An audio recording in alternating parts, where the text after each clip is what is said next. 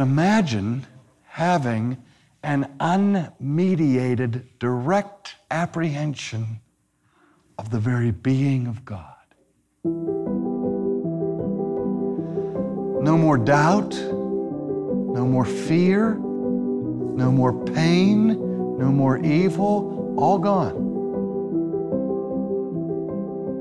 How many of you saw the Super Bowl? Anybody see the Super Bowl? Let me see, get your hand up there. You saw the Super Bowl? Where were you? You didn't see the Super Bowl. You weren't there, were you? No, but you just said you were. You saw a televised broadcast, a transmission of light, images, and all of that in your living room, and yet you thought you saw the Super Bowl. You never saw the Super Bowl. You saw a television account of the Super Bowl, or you read about it in the newspaper, or you hear about it on the radio. Am I different to you here from those who just listen on the radio? But imagine having an unmediated, direct apprehension of the very being of God. That's what the New Testament promises as the end of the Christian life. We don't know what we're going to be yet, but we know this. We're going to be like Him, and we're going to see Him as He is. Now, here's the question. Here's the chicken and the egg. The Bible tells us that the end of our sanctification is our glorification, where all vestigial remnants of sin are removed from our character. It's all gone. No more doubt, no more fear, no more error, no more pain, no more evil, all gone. And we're going to be like Christ, totally sanctified. For we shall see Him as He is in His unveiled splendor and glory.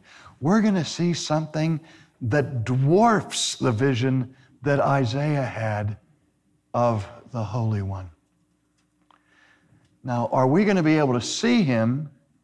Because first, God is going to purify us and glorify us, which makes it possible for us to see Him, because the reason why you can't see God now is why? Not because there's a problem with our eyes.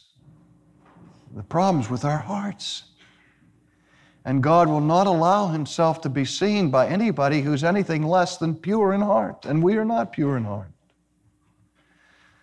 And so we can't see beyond that dimension. I can see things in 3 dimensions, but I can't see beyond this. I can't see into the realm of supernature because I'm not allowed to see into the realm of God. And there still is an angel at the doorway to paradise with a flaming sword that bars access. No man shall see Him and live. I can't see Him. And I'm not going to be able to see Him until I'm purified, right? So is this what happens? That God purifies us and then the lights come on and we bask in the immediate apprehension of the glory of Christ? Maybe. I don't know. Or is it the thing that totally purifies us? That He shows us His glory. So that the instant we see Him as He is, the very sight of Him is that power that He uses to perfect us. I don't know which comes first, and I don't care which comes first.